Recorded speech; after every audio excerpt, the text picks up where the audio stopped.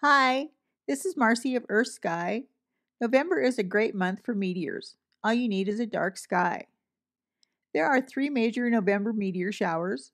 First, the South and North Taurids start in late October and ramble into early November. The South Taurids peak around November 5th, but a bright moon will wash out most meteors. The shower is probably better a few days later.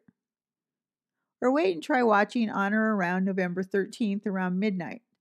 The North Taurids are peaking then, and it's a new moon, meaning no moon to interfere with the meteor shower. And why midnight on November 13th?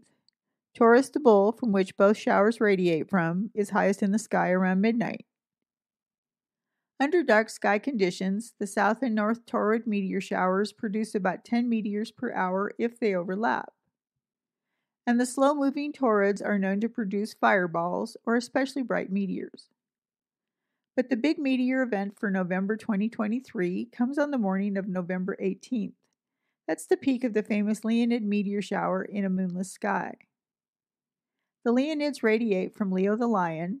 This radiant point is highest in the sky by dawn, so watch in the hours before dawn on November 18th.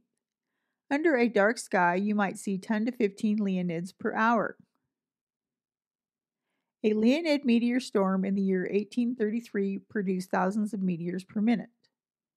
Then in 1966, people saw thousands of Leonid meteors per minute for about 15 minutes, sometimes peaking up to thousands of meteors per second.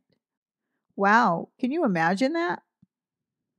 Some observers in 1966 said you wanted to grip the ground, so strong was the impression of Earth hurtling through the meteor stream in space.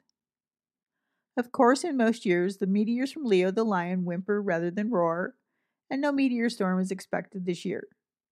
But the Leonids are always fun to watch, especially when, as in 2023, the moon is out of the way.